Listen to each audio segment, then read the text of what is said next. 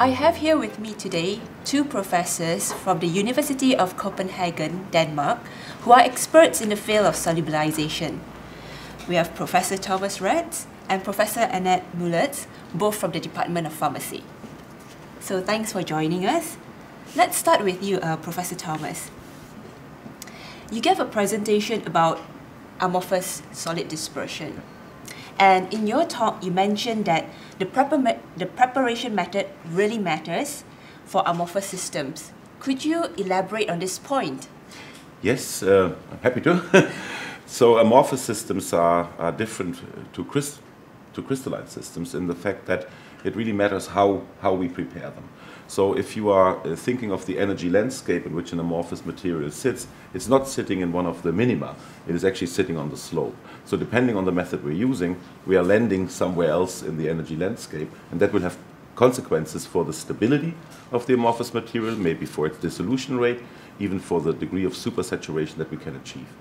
So if I prepare an amorphous material by spray drying or by melt quenching, or I use a milling process, then it will be always an amorphous material, but its properties can in fact differ quite a bit. And it's well known that the challenge in preparing solid dispersion is the API loading into the polymer, right?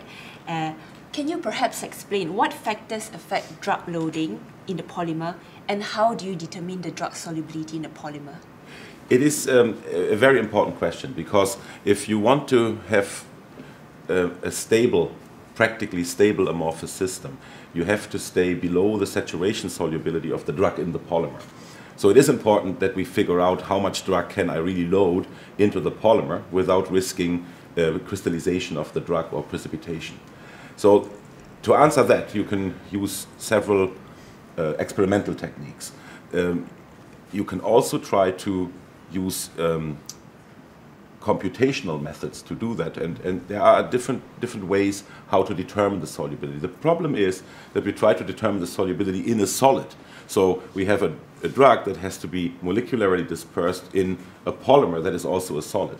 So we cannot take usual methods like a shake flask method or something like that to determine the solubility.